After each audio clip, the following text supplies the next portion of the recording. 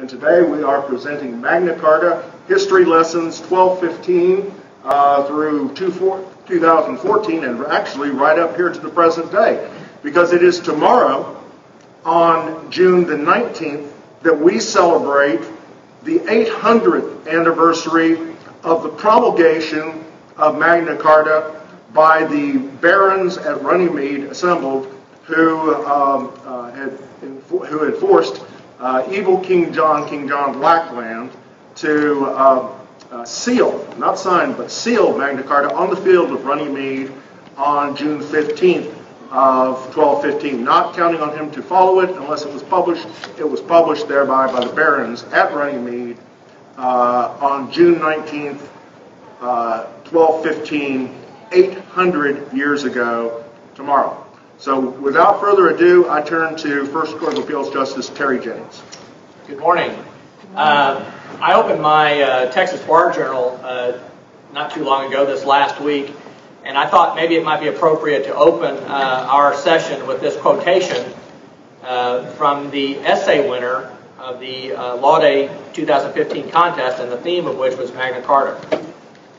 The author is Angela Kang. She opens her essay this way: "The Magna Carta, from its conception, has served a crucial role in developing modern-day democracy and protecting individual liberties. Though it first started as an open-ended, situational document, the idea of preserving the law from an overreach of authority has had a lasting and beneficial impact on citizens globally, throughout history, and today." Last spring, I had the privilege of taking a continuing adult education course at Rice University on the Magna Carta, and after that, I was asked to do a presentation on it to the St. Thomas More Society in Houston. I didn't want to do this by myself, so I recruited David Furlow and Ken Spain, who are really some of our best local historians, and also Murray Cohen, who couldn't be here today. Murray's house got flooded in Houston a couple of weeks ago, and he's dealing with the problems of reconstruction and insurance adjusters and so forth. But the thing that struck us the most when we were taking this class, and of course we got to see a copy of the Magna Carta as it was that was made not too long after the original document. Actually, the document they actually had at the Museum of Natural Science in Houston was much smaller, and the thing that impressed me the most about it, or the thing that struck me the most about it, was how small it really was. You know, you expect this, this is a later copy, I think, with the King's seal and all that kind of stuff on it, which is kind of a little more glamorous. But when we saw this document that was really much more like the original, it occurred to anybody looking at it how small this was, and of course we couldn't understand it. It's in medieval Latin. It was written on sheepskin. It was written in ink made of water, dust, and powdered oak apple, and it consisted of about 4,000 words. But what we really need to understand about Magna Carta is that really what it was it was simply a treaty. It was a treaty between a bad king and a violent group of rebellious English barons. But as Churchill noted, and as Angela Kang noted, it serves as the foundation of principles and systems of government of which neither King John nor his nobles ever dreamed. What was drafted to protect the rights of the very few free men now serves to protect the rights of all. And that's the ongoing theme here, is that really kind of these basic human principles were read into the document, and they've come to mean so much that they really serve as the foundation of our American Revolution and our legal system. As Churchill more specifically noted, "Here is a law which is above the king and which even he must not break. This reaffirmation of a supreme law and its expression in a general charter is the great work of Magna Carta, and this alone justifies the respect in which men have held it." So what happened here, just to kind of give you a general outline before David takes us into some of the specifics. King John was a notorious oath breaker, so it was important for the barons to secure his seal to a written treaty. The idea that this had to be in writing was of great importance. Subsequently, English coronation oaths included promises to maintain statutory laws and customs of the country and of its inhabitants. The Queen's coronation oath reads, actually, the Archbishop will say to the Queen or the King, proposed King, "Will you, to your power, cause law and justice and mercy to be executed in all your judgments?" And the Queen responds, "I will." And again, the whole point here is that the rule of law matters even over the monarchy.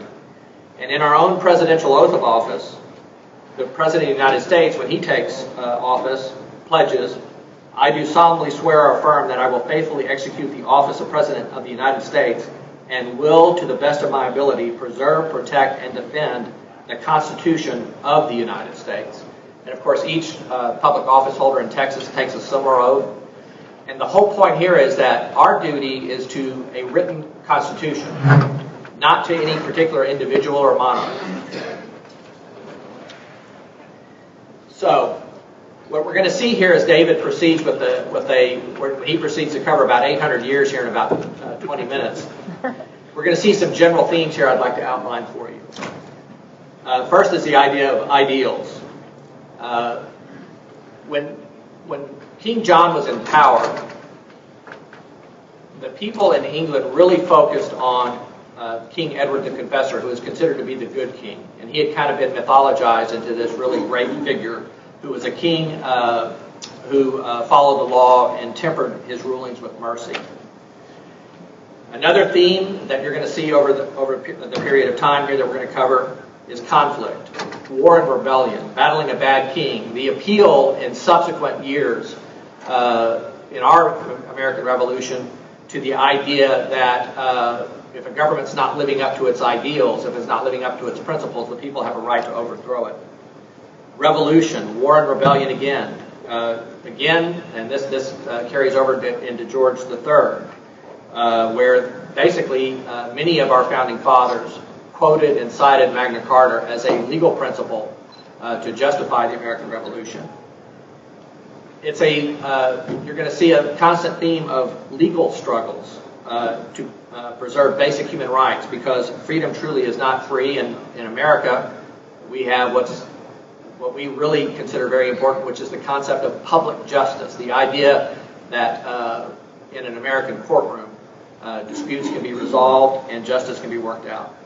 And finally, we're going to close with a theme of stewardship, our responsibility as lawyers to preserve these basic principles, which Ms. Kang, I think, so eloquently pointed out in her award-winning essay, that we have a responsibility not only to be good lawyers and good advocates and good judges, but we have a responsibility to the system itself and to maintain these principles. Now with this, we're going to turn it over to David, who's going to really take us through a lot of history here. Yeah, we're going to look through some history, but we're going to try to have some fun with it. Here we go with Edward, the first confessor, as depicted on the Bayeux tapestry in Bayeux, France, which was, for trivia hounds, the first French town liberated by Allied forces during the Second World War invasion of Normandy.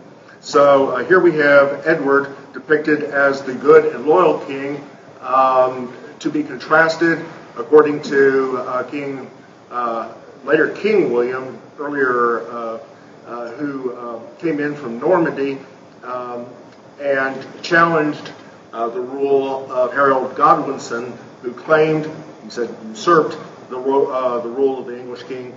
So we're going to take a look here at Edward, who is the lost cause Anglo-Saxon king who represents the world before the Norman conquest of 1066. So here we actually have another Bayeux tapestry depiction from the Norman royalist side of the battle there, and there you see Harold D. Rex, that is Harold King Godwinson, the person that William displaced, and here we see him taking the arrow at the climax of the Battle of Hastings in 1066.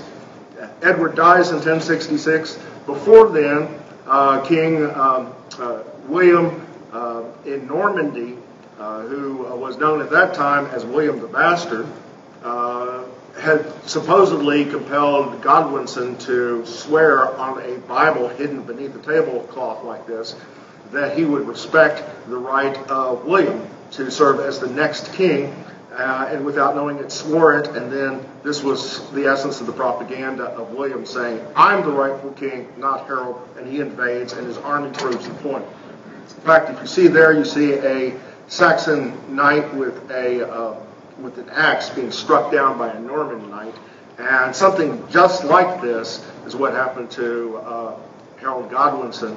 Note where the man's hands are. That's what happened to Harold Godwinson. It was a brutal time. It was a time of royal power without the rule of law. English kings asserted a divine right to rule without any checks or balances. They always sought OPM, other people's money, through scutage, which essentially is Latin Norman for taxation, to wage costly and sometimes unsuccessful foreign wars. Their soldiers robbed the rich, stole from the poor, raped women, extorted property from everyone, and terrorized the population. And no one more so than my evil ancestor, King John. King John Lackland's rebellion. What brought about the Magna Carta? In a unique set of circumstances. It inspired the legend of Robin Hood and the film The Lion in Winter. English nobles rebelled at King John's Angevin ira et malevolentia, or anger and ill will. That's the phrase that appears in the documents. In other words, he was a tyrannical usurper, according to them. He raised taxes, scutage, on knights, stole whole forests. You know, he looked not at the tree but the forest, and he confiscated land of the nobles. He lost the Battle of Bouvines and France itself to the French, a combination of Bretons and Philip II. That's probably, in their eyes, the worst sin of all, that of losing wars to the French. He murdered hostages. He sold 12-year-old maids and widows. He fathered 5 children through adultery, and one of his other worst sins at the time, he made jokes about the resurrection. Not your ideal ruler in a time of divine right kings. So let's take a look at the man.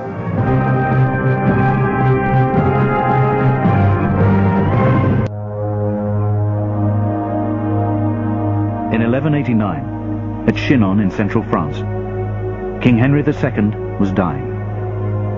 His empire, covering all of England and vast areas of France, was crumbling. What eventually broke the aging king, though, was not the rebellions which threatened his kingdoms, but the discovery that one of the leading rebels was his youngest and favorite son, John. John was a wonderful calculator, but in the end there was something vicious in him which is always going to come out, always going to smile to your face and stab you in the back. He was violent, he was cunning, he was witty and fun, but he was also not to be trusted. Throughout his 17-year reign, the man who would be known forever as Bad King John betrayed those closest to him, persecuted the innocent, and was the first king of England to be accused of murder. Writing after John's death, a medieval chronicler said of him, "He feared not God, nor respected men. His punishments were refinements of cruelty, the starvation of children, the crushing of old men. His court was a brothel where no woman was safe." In other words, he did not work and play well with others. Here's what that kingdom looked like, and this is something that Judge Spain here had suggested that I present, to make people aware that it wasn't just England. He ruled large areas of France, as had his predecessor, Coeur de Lion, Richard the Lionhearted, and his father, Henry II.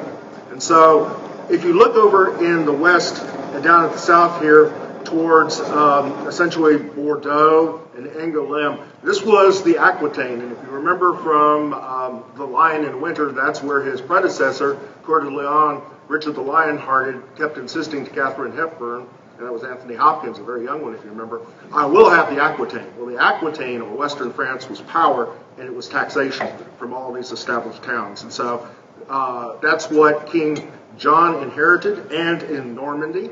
But the young heir could not hold the inheritance, And here, for example, you see that he lost Normandy to the French and thereby ended up coming close to losing his crown.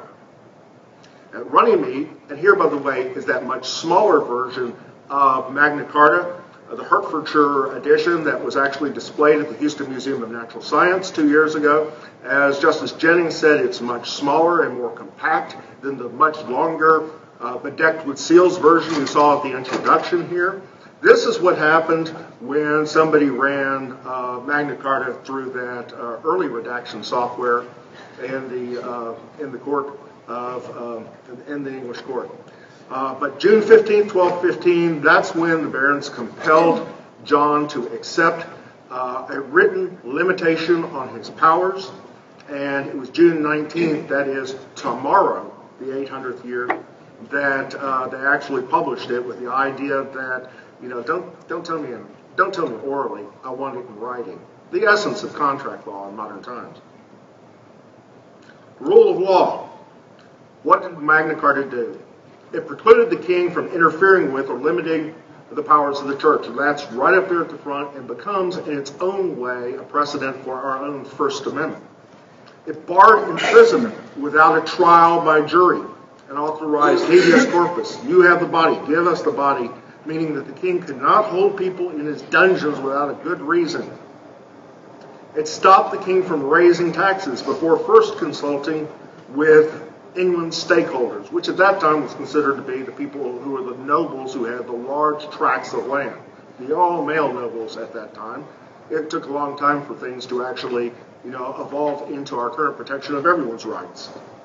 It compelled the king to choose competent officials who understood and agreed to actually obey and enforce the law, a major step forward. Magna Carta required that everyone, even the king, and later even Parliament when it arose, had to obey the law. The common law stood above all, after which the king and later Parliament were subject. Those were major steps forward in the rule of law. So, what did it mean? Let's see here.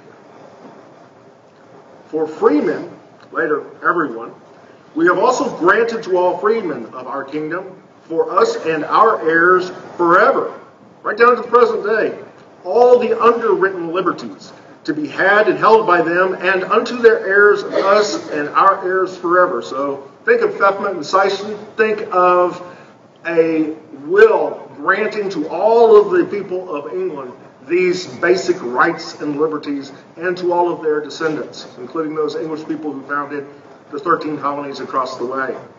This initial draft protected only the barons, but the barons later decided to broaden the base of support in case they needed to stand up against this king again, which they soon did. And that included everyone. And that support came in handy just weeks later as this king brought in his trump card. He who had disregarded the Pope made a secret deal with the Pope, and the Pope came in here and essentially said that the king had acted ultra vires, beyond his authority, to give away his power to rule as a divine right king without any restrictions whatsoever. And this, of course, was the result of a secret deal with Pope Innocent III, who was actually anything but innocent. July 1215, the Pope declared Magna Carta, quote, not only shameful and base, but also illegal and unjust, null and void. Not voidable, friends, but void. So it was bad from the start. September of 1215, the rebellion against John picks up 2/3 of the nobles in the realm of England and also Ireland, and those parts of France he still ruled. September, disregarding Magna Carta, the rebels actually offered the crown to the French king to come over and relieve them from this oppression. That's a measure of how bad John was. That's why he's King John I, and there's never been a John II or John III. And in October 1216, after crossing the river up in Norfolk and getting very sick, he died of sickness or poison, if you prefer a conspiratorial view of the world. So, this is what? A sarcophagus. And what would you expect that sarcophagus to be located in, since he was England's worst king? Why? In Worcester Theatre, Worcester Cathedral in Worcester. And so that's where King John sleeps uneasily to the present day. Now, what's important to Magna Carta is what happened to it afterwards and as it evolved. As Justice Jennings and Judge Spain pointed out to me when they brought me into this, John had a son who was much better than him. Of course, when you start that low, it's easy to improve. Boy King Henry III reissued Magna Carta to undercut his rival and said, look, we're English people. We don't need a French king. And I will limit my powers. Then, over the next 4 centuries, kings issued and reissued Magna Carta, carving out certain sections like the protection of the laws dealing with forests, one of the first environmental laws in the history of the world. As Parliament arose under the Plantagenets and then under the Tudors and right up to the time of the Stuart kings. By Tudor times, kings did little without Parliament's support until, of course, the Stuarts came in. And when the Stuarts came in, first James I of Scotland and England and then his son Charles I began proclaiming their right to rule as divine right kings, absolute monarchs without any inhibitions of law and not subject to the common law. And that led Sir Edward Coke to cite Magna Carta in his Petition of Right of 1628 in the long battle between Parliament and King Charles I, which ended up in 1649 when King Charles I finished his reign 9 inches shorter than when he began it, thanks to Cromwell and Cromwell's Parliament, who decreed that the king should be executed for treason to his subjects. 1770, William Pitt, who was the pro-American leader of the English Parliament, hailed Magna Carta as, quote, the Bible of the English Constitution. And so it was. Here is a picture of Sir Edward Coke, who was Attorney General of England under Elizabeth. He transformed Magna Carta by doing what a good appellate judge does, is redefining the issues and reframing them in a way that permits change. Living from 1552 to 1634, he served as Attorney General, AG for Elizabeth I, and as Chief Justice during the reign of James I. So he knew the courts inside and out. He reinterprets Magna Carta as a limit on royal authority because Charles I refused to be limited or restrained. Magna Carta is such a fellow, he said, that he will have no sovereign. Coke wrote in his Institutes of English Law. Magna Carta was the framework, the Constitution, the common law embodied that was over and above English kings and later Parliament. So here we have his first part of the Institutes. This is the book in which he rewrote Magna Carta and created the framework of the unwritten British Constitution. And in his second part, 1641, published years after his death, on the verge of the rebellion against Charles I that led to the English Civil Wars. That's where his book was published. Chapters 38 and 39 of Magna Carta were the, quote, roots, unquote, from which many fruitful branches of the law of England have sprung. As the Petition of Right, 1629, he filed in Parliament showed, justice had to be 3 things. Free, for nothing is more odious than justice for sale, or to sale as he put it. Second, full, for justice ought not to live or be granted piecemeal. And speedy, for delay is a kind of denial. And when all these meet, that is, justice is free, full, and speedy, then you have both justice and right. And those are the foremost concepts of justice in America to this day, continuing from Magna Carta in the field of Runnymede, which just means it is because Magna Carta came on English ships to Jamestown and Plymouth and Boston and all of the other colonies along the American seaboard, where, looking back over time, we can say, things go better with Coke. Because he gave us the framework of our own Constitution and our own rule of law. The Virginia Company, 1606, referencing colonists had all the rights, liberties, and immunities that they would have had under English law. That means they were Englishmen of equal par with their colleagues back in England. 1641, the Massachusetts General Court, one of the first freely elected bodies chosen by the people who actually were subject to it, based its Massachusetts Body of Liberties directly on Magna Carta Chapter 29.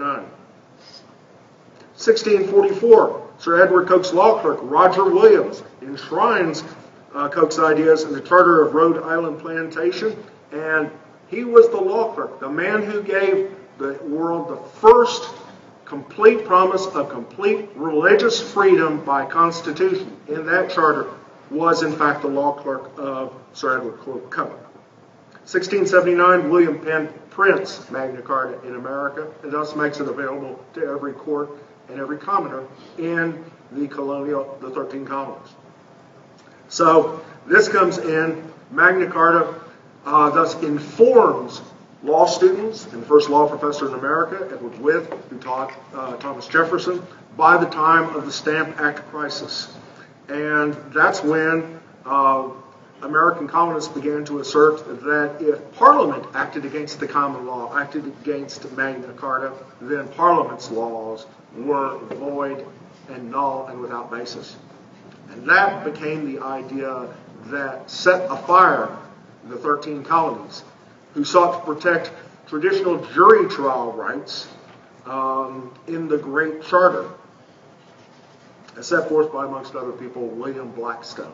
And so these are the bases, the intellectual bases of what became the rule of law in America and the Constitution.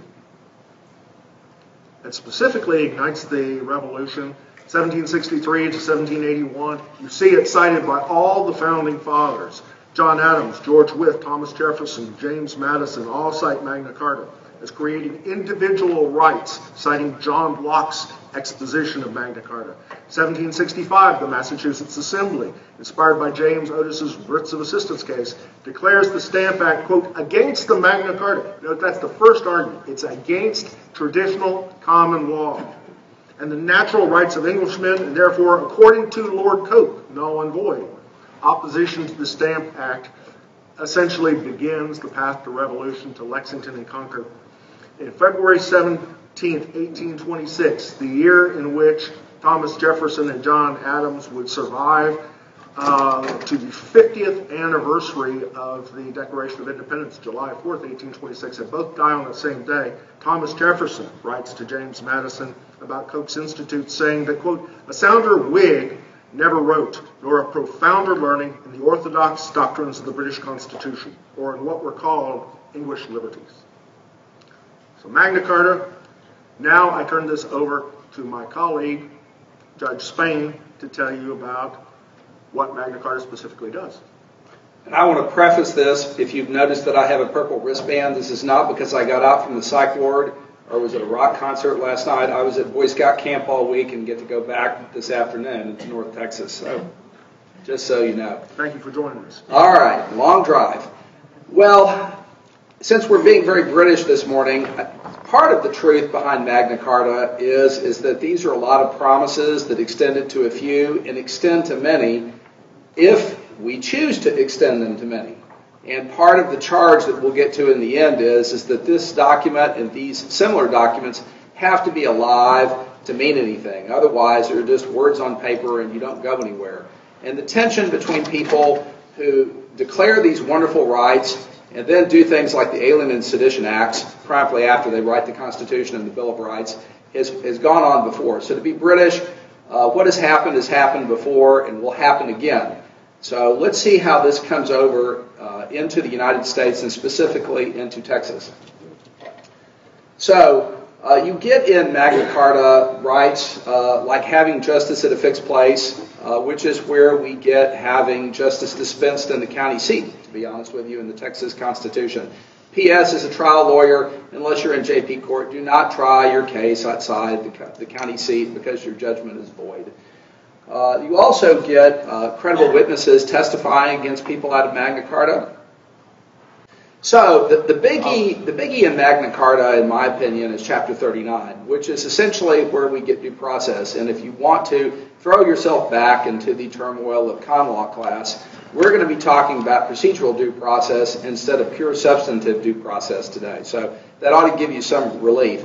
But if due process is notice and an opportunity to be heard, see what you see here on chapter 39 and see if it reminds you of where we are.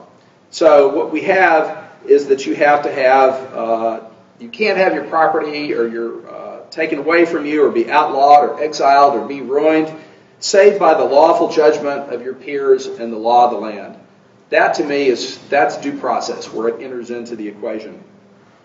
The fact that we're not going to sell justice in chapter 40, that's also a notable goal, and we certainly hope we aren't doing that, although, like I said, these rights are only real if we continue to make them real. So, turning to the United States Constitution, you have the Supremacy Clause in Article 6, which harkens back to the idea that no one's above the law. In many ways, this was the whole problem of the Articles of Confederation, that we had all these 13 colonies and nobody was playing on the same page. And the Constitution came in and said, no, we're going to have a rule that applies to all. Over on, in Article 1, Section 9, you have habeas corpus, which can be suspended and at the federal level. Most of you know that Lincoln famously did it during the Civil War. So it can happen. In the Texas Constitution, you can't suspend the writ of habeas corpus. So there's a difference there. No ex post facto laws or bills of attainder. Trial by jury. And in the Fifth Amendment, you get an explicit reference to due process that comes in there. Now, for me,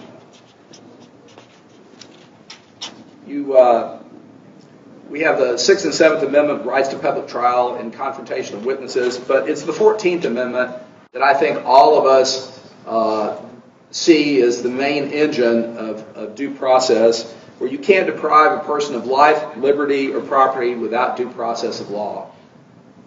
This is huge.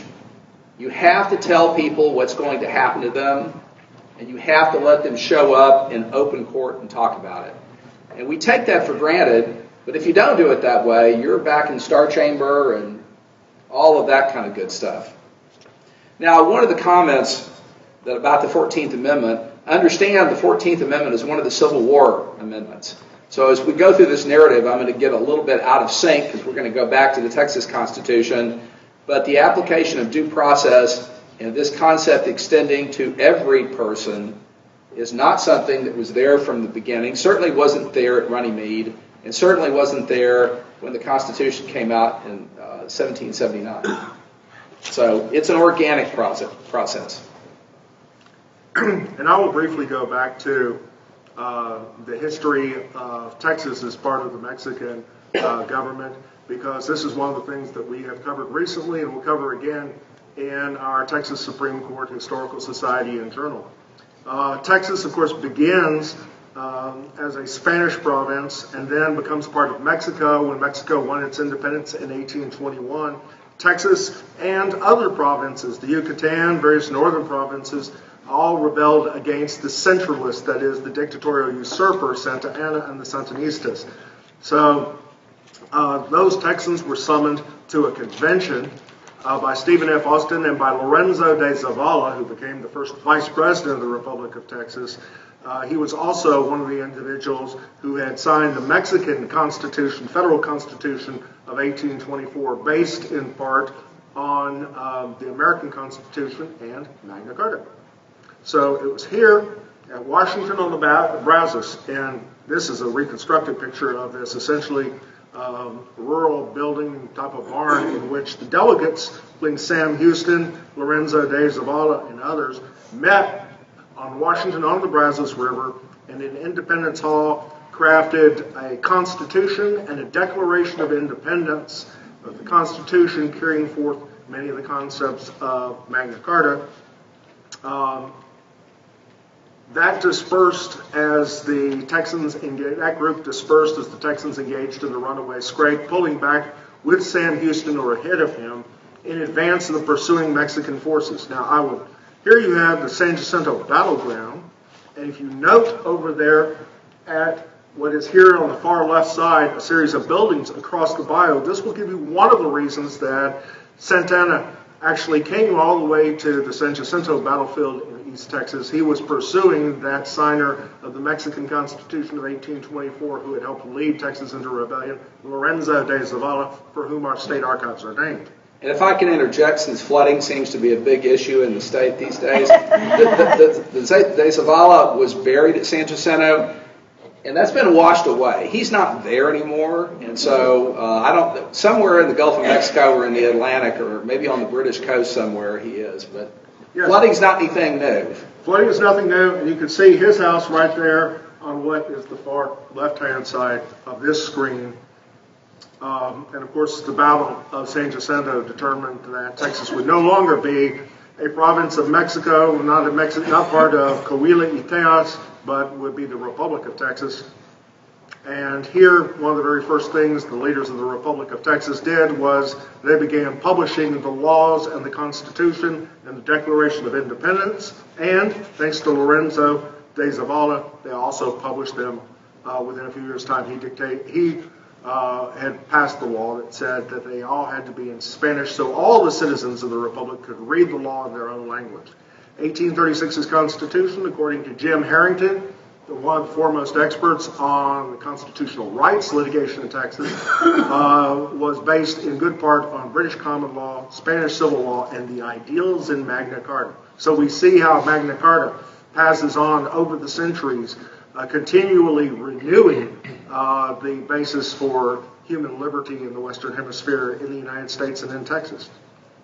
And specifically, as I will allow Judge Spain to tell you about the due course of law and open courts provisions.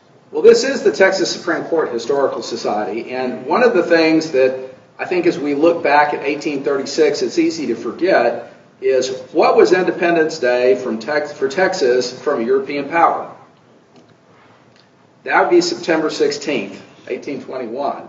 And so we were part of the Spanish Crown, and then we weren't, and then we were part of Mexico, and then we had the Texas Revolution. And so I think everybody in here understands we ended up originally with Spanish-Mexican law before the adoption of the common law in 1840? 1840. And so we have a rich tradition, especially still in family law and water rights, of a different system. And there is some influence from the Mexican Constitution in 1824, Magna Carta, but I'm going to guess not a lot after the Revolution.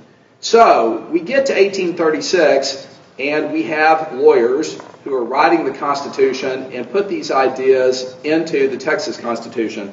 And you see the due course of law provision. How many people in this room do criminal law?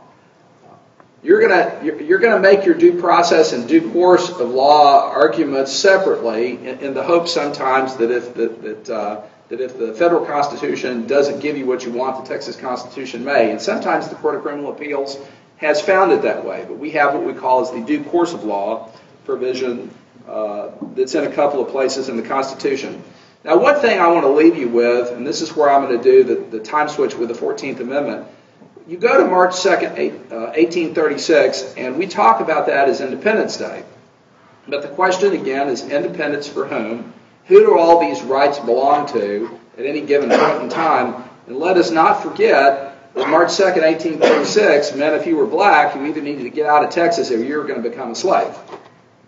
So, when we get back to the 14th Amendment, which Texas was gracious enough to ratify as part of the Civil Rights Amendment and part of ending Reconstruction, you do have due process, at least in theory, applying to every person that lives in Texas. And thus we have Magna Carta and the basic rights of due process, due course of law, extending further and further to more and more groups throughout history, both English history and American and Texas history.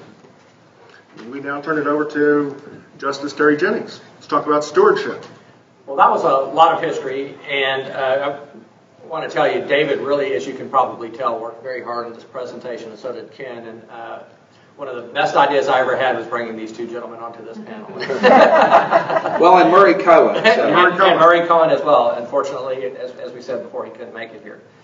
But you can see how a lot of these ideals have played out over 800 years, and the language is very similar, as Ken's presentation demonstrated. And it works its way also into our Texas Rules of Disciplinary Conduct and Judicial Conduct Code. Our very preamble to the Texas Rules of Disciplinary Conduct point out that lawyers, as guardians of the law, play a vital role in the preservation of society. Judges have certain duties, which you can tell these duties really evolve from the basic principles enunciated in Magna Carta. A judge shall comply with the law and promote public confidence in the integrity and impartiality of the judiciary. During Ken's presentation, you saw that the United States Constitution talks about judges being bound by the law. So not only is the executive bound by the law, but judges are bound by the law. Canon 3A, the judicial duties of a judge take precedence over all the judge's other activities. So a judge is supposed to do their work first, their judicial work first, before they do all their political stuff and social stuff and charity work. The canons state very clearly the judge is supposed to take care of all of the judicial business first. Canon 3B8, a judge shall accord to every person who has a legal interest in a proceeding or that person's lawyer the right to be heard according to the law. And then we get into a little bit more specifically about the role of lawyers in preserving this great system that we have. You know, lawyers are not supposed to, of course, charge an unconscionable fee or illegal or unconscionable fee. A lawyer should not abuse a fee arrangement based primarily on hourly charges by using wasteful procedures. Lawyers must not wage wars of attrition. In the course of litigation, a lawyer shall not take a position that unreasonably increases the cost or other burdens of the case, that unreasonably delays resolution of the matter. It's not only bad form, but it's bad for the system itself because of the perception of the public that they don't have access to justice because of such wars of attrition. So they're a violation of the disciplinary rule to act in such a way. Lawyers have a duty to tell the truth. A lawyer shall not knowingly make a false statement of material fact or law to a tribunal, or fail to disclose to the tribunal authority, controlling authority from the same jurisdiction. And so that kind of brings us to a point where, just to basically kind of sum up here, the common themes here from Magna Carta straightforward are justice is supposed to occur in a fixed place. That's the word used in Magna Carta. It's used in the Texas Constitution about open courts, that justice is supposed to occur in a public setting because the public has an interest in the outcome of each and every case. And the public has an interest in what the facts are in a case. That also brings to mind this whole concept, this great concept that we have, the overarching concept really, that no one is above the law, that judges are supposed to follow the law, not judges are supposed to create the law themselves. There's a danger in that. There's always been this running dispute throughout legal history, American Anglo-American jurisprudence. The idea of judges versus juries, the power of judges versus juries. This has been an ongoing concern since the inception of our common law system. And you see it in England. Coke was run out of office. And you see it working its way today in when you talk about the different judicial philosophies of people like Posner, who talk about, well, the judge is going to do what they're going to do, versus the more formalist theory of, well, no, a judge is supposed to follow the law and supposed to follow a certain the form of the law. And the whole point of that, of course, is that when you get down to the law being in writing, the whole basis. What is the whole basis of a rule of law? If we're not supposed to have a rule of men, we're supposed to have a rule of law.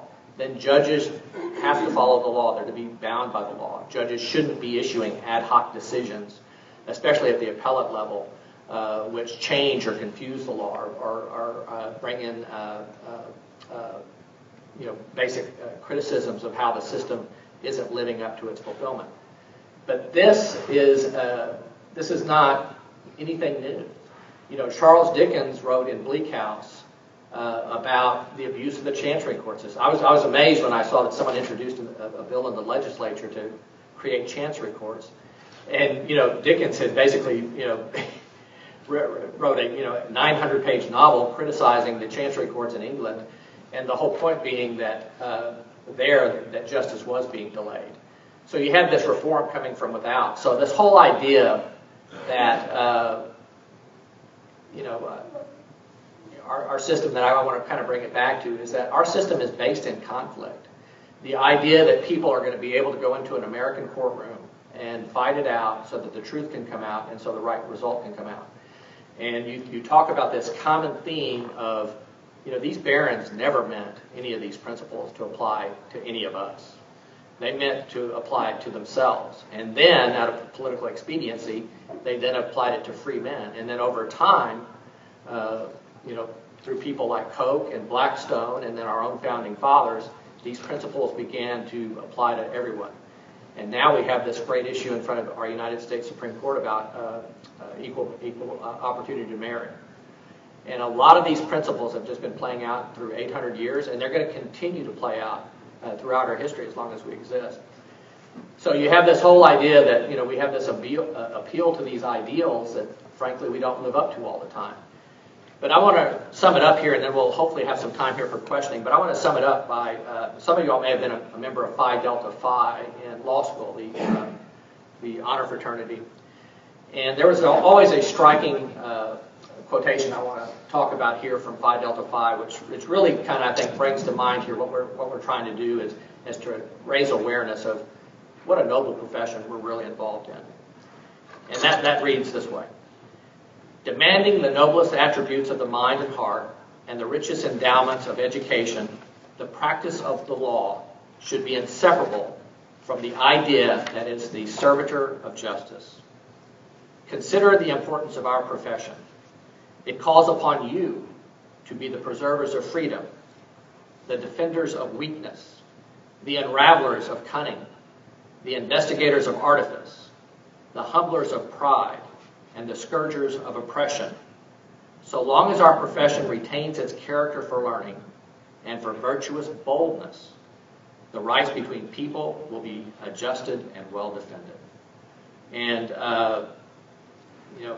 this is probably why a lot of us went to law school, because we had these ideals. And as you all have known, a lot of you probably fought some of these battles. It's a profession worth saving. When we're talking about the vanishing jury trial and justice not occurring in a public forum, and people like our state bar president are writing articles about the relevance of our profession, we need to look no further than going back to Magna Carta and why we entered this profession in the first place, to preserve these ideals and to keep fighting. To quote Clarence Darrow, it is the duty of the legal profession not only to preserve and protect those rights handed down to us, but to comfort the afflicted, and also to afflict the comfortable. Here is the American Bar Association's 1957 monument to Magna Carta at Runnymede, a place where the 800th year birthday of the rule of law in the Anglo-American system of governance had its origins. And you'll see there, the starry sky there is where is the rotunda under which many American lawyers, judges, and justices have been gathering to celebrate the 800th anniversary. One of those who celebrated Magna Carta as a restriction on the unlimited power of English kings was Rudyard Kipling. And I will end this session and open it up to questions by quoting those lines from Rudyard Kipling. And still when mob or monarch lays too rude a hand on English lays, the whisper wakes, the shudder plays across the reeds at Runnymede. And Thames that knows the moods of kings and crowds and priests and such like things rolls deep and dreadful as he brings their warning down from Runnymede. Thank you for attending this program and for listening so intently. And if you find that you've reawoken your love of history combined with law, then I can recommend nothing more appropriate than joining our Texas Supreme Court Historical Society, and I would encourage you to examine for free our Texas Supreme Court Historical Society Journal. Our Executive Director, Pat Nestor, is fully committed to realizing the promises of the bar and to bringing you programs of this sort, and I thank him for the support in doing so. And the same is true for our new Houston Bar Association President, Laura Gibson, who is committed to a Teaching Texas program to bring law to students in high schools in Houston, in part to fulfill Associate Justice Sandra Day O'Connor's commitment that we should all engage in promoting civics and our understanding our rights, but also our duties as citizens to preserve and protect and enhance the practice of law. Thank you.